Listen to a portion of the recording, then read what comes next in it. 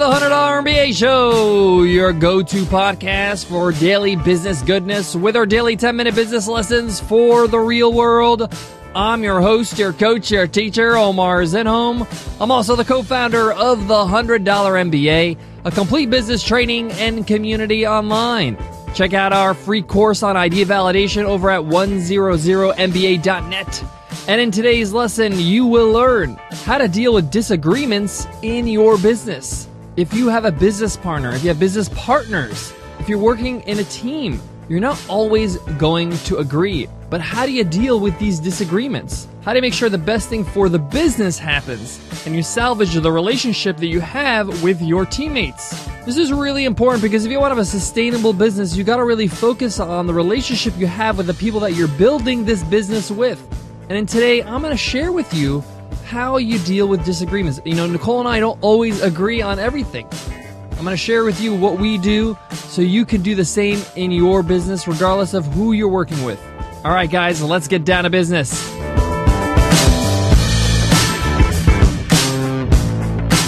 Today's episode of the $100 MBA Show is sponsored by Constant Contact. Constant Contact is an easy-to-use, effective email marketing service. They have beautifully designed templates that you can easily customize to match your brand and look professional when marketing to your email subscribers. Make sure you look pro when you're communicating with your audience. And Constant Contact has been a market leader for 19 plus years and have over 650,000 customers. Become an email marketing rockstar today, and you can start for free with their free trial at ConstantContact.com. That's ConstantContact.com. I have 6 steps for you today when it comes to dealing with disagreement in your business, whether that's your business partner or people on your team that you make decisions with. So I'm going to jump right in and give you the first step. Step 1 is know that disagreements are inevitable. You have to come to terms with this. You have to understand that you are going to disagree at some point. So just know that right now. Understand that that's normal, that's natural. We are all human beings. We all have our own opinions. We have our own backgrounds. So we all have the potential to disagree with people. And that's okay. That's healthy. Some of the best ideas come out of disagreements. So when you know that disagreements are inevitable and they're natural and it's normal, don't get disappointed when it happens. Don't feel like there's something wrong with you or wrong with your business or with your partnership. It's completely okay. So step 1, acknowledge the fact that this is normal. Disagreements will happen. A quick reminder, if there's other people on your team, like a business partner or other people on your team that you make decisions with, share this episode with them. It's good to be on the same page with these 6 steps. All right, guys, step 2. When a disagreement happens, you need to step away from the situation and do 2 things.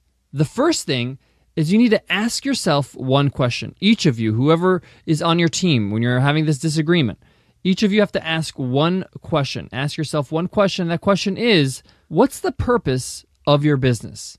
You need to go big picture for a moment when you're dealing with disagreements, because often we disagree on very small things that don't affect the purpose of the business. It may affect it in the long run or in a little way, but it's good to remind yourselves, what's the purpose of your business? What are you trying to do with this business? What are you trying to accomplish? Why are you here? Why are you doing this? Step back a second and think big picture. It's good to do this because, one, it gives you perspective. Does this really matter, the thing that you're bickering about? Or is it just ego? Maybe you're just feeling like you want to be heard. This is very important, so keep this in mind. I said there was 2 things you need to do, and the first thing is ask that question, what's the purpose of the business? The second thing is you need to remind each other, everybody on the team, the people that you're having a disagreement with, that your relationship as a team is more important than a single decision. Working together, being cohesive, being harmonious, this is so much more important than just any single decision. Even if that single decision is about launching the next product you're doing, you can have more products, you can have different products, you can have different services, but it's really hard to change up your team every so often. So recognize the fact that having a good relationship is important. This is very, very valuable to you, and you want to put that in the forefront. What's the purpose of the business? I value this relationship. Everybody agrees on that. Yes, we do. All right, let's move on to step 3. In step 3, we get into the actual disagreement. We got to allow people to voice their opinion. So you need to allow each person in this disagreement Let's say, for example, it's you and your business partner. Allow each person to voice their opinion for 2 minutes without interruption. So allow your partner to say, hey, what's your take on this? Here's 2 minutes. I'm not going to interrupt you. Say what you need to say. I'm going to be listening. And then when that's over with, it's your turn to do the same. The point here is that sometimes we just need to vocalize what we're thinking. And sometimes we're on the same page, but we think we have different opinions. We're just not communicating properly. So sometimes just by voicing your opinion on that decision, you realize you're closer to an agreement than you thought. Also, to be quite honest, sometimes when you actually vocalize and say what you think you should do in a certain situation, you realize, maybe that's not the smartest thing to do. So step 3, allow each other to say what they need to say. 2 minutes, no interruptions.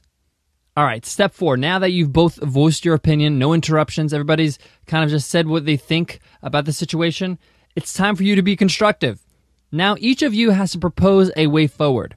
How do you move on from this point? Let me give you an example to illustrate what I mean by each of you should propose a way forward. Let's say, for example, your business partner writes a blog post. And it's a good post, but you think the post is damaging to the image of the business. So you ask your business partner not to publish it. You have a disagreement. Your partner thinks it's a great post, and they worked hard on it, and they think it's a really, really effective post, while you think maybe it's effective, but it could be abrasive and can alienate some of your audience. So now you have to propose a way forward. You can either say, hey, I like the topic, but let's rewrite it so it's presented this way. That's a solution. That's a way forward. The point here is that in this stage, you're talking about solution. What are we going to do so our business keeps moving forward? Guys, I got more on today's topic. I got 2 more steps. And what are you going to do if you still disagree? If you still haven't had a resolution? We're going to talk about it right after I give some love to today's sponsor, FreshBooks. Guys, time is one of the most valuable commodities when running your own business. I know this firsthand. It's the reason why each episode of the $100 MBA Show is so short. We want to make sure that you have time to get your work done. Entrepreneurs always have a ton of stuff on their plate, and they're always on the go, and we get that. And FreshBooks, our friends and sponsor of today's show, couldn't agree more. In fact, saving time is one of the main reasons small business owners love them so much. If the thought of finding time for formatting and sending invoices, tracking your tasks, and managing expenses makes you cringe, then you need some FreshBooks in your life, guys. With FreshBooks, small business owners spend way less time on paperwork and end up getting paid an average of 5 days faster. Did you guys hear that? 5 days faster. Plus, it's super intuitive and easy to use. You'll be creating and sending invoices in minutes, watching your expenses practically organize themselves, and probably wondering why you didn't start sooner. Try FreshBooks for free for 30 days, and you'll find out why 97% of customers highly recommend FreshBooks. Just go to freshbooks.com/MBA and enter the $100 MBA Show in the How Did You Hear About Us section when signing up. Again, start for free with FreshBooks at freshbooks.com/MBA and enter the $100 MBA Show in the How Did You Hear About Us section. So what do you do if you still can't agree? You can't come to a resolution. Step 5, get a mutual respected opinion. Find somebody that you can ask and get their opinion that you both respect. This may not be always easy, but it's always helpful to just hear from somebody. And remember, when you're talking to this third party, just say it like it is. It's not time for you to be in the courtroom and arguing your case. Let them just give their unbiased opinion. Often that third party can shed some light on a way forward. But what if you still can't agree after that? And this happens. And that's why I have step 6. Put it on the back burner. Don't rush it. There's no reason for you to rush this decision, whatever it is. If you can't come to a resolution, if you can't agree on a way forward, don't make a decision. Let some time pass. Sometimes it only takes a day or 2 for you to think more clearly. Sometimes a week later, you realize, this is not even that important. Let's not do it at all. The point here is that you don't have to make a decision right then and there. If it's about something you're publishing, just publish something else instead. Write a whole different new blog post. It's okay. Just hit the pause button on that decision for a little bit and revisit it. Put it in the calendar. Say, revisit this decision in the calendar and say how you feel then. The point here is that this is your business and it's your relationship with those who you're building the business with. It's important. Don't get heated and don't let your ego take over. Listen, guys, I'm speaking out of experience here. I'm not perfect. I have very strong opinions and I'm very passionate about what I do. I care a lot about my business. So when Nicole and I disagree sometimes, I have to remind myself of these steps. And of course, I got to remind myself that at the end of the day, I know I can't do this alone. I got to do it with Nicole and we got to come to a resolution together. All right, guys, that wraps up today's lesson. I hope you enjoyed it. I hope you found it beneficial. If you did, we would love to hear from you in an iTunes rating and review. If you're on your iPhone, just click on the cover art and click the link that says give us a rating and review. If you're on a browser or any other phone, just go to 100mba.net/show, and there's all the instructions there. And remember, everybody who leaves us an iTunes rating and review enters our weekly random draw where we give away a free ride to the $100 MBA Training and Community every single Friday. We call it Free Ride Fridays. It's our way to say thank you for your support. All right, guys, we got a whole bunch of great lessons lined up this week. Tomorrow we're going to be talking about, do squeeze pages work? And on Friday we're going to be talking about, should you go to business school? A big, big question a lot of people have been thinking about and asking us. We're going to be addressing it on Free Ride Friday. But before then, I got to leave you with this. No one likes confrontation. Some people are more comfortable with it than others, but no one looks forward to confrontation.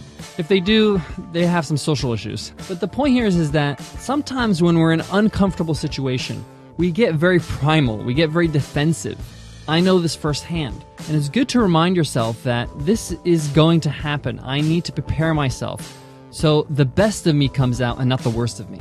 Guys, when I come up with these lessons with the $100 MBA Show, I try to give you really practical lessons. Things that I've learned in my experience, things I know that you're going to need to know, if not now, then in the future. So I hope this lesson today was helpful, and I hope to see you in tomorrow's episode. I'll see you then, guys. Take care.